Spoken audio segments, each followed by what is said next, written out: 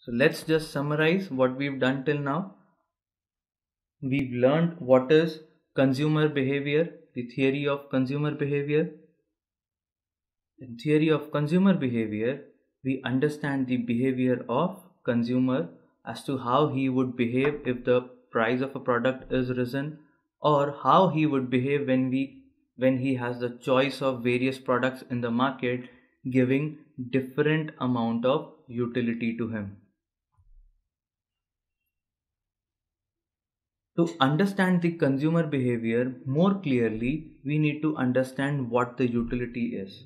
And by utility, we meant the want satisfying power of a commodity.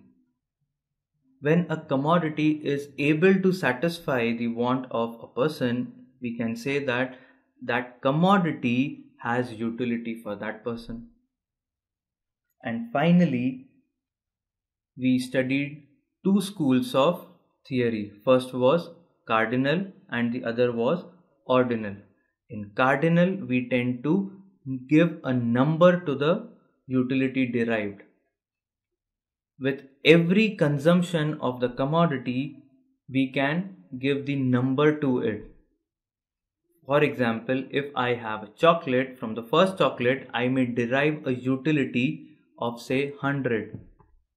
And with the second unit, I may derive utility which may be somewhere equal to 80.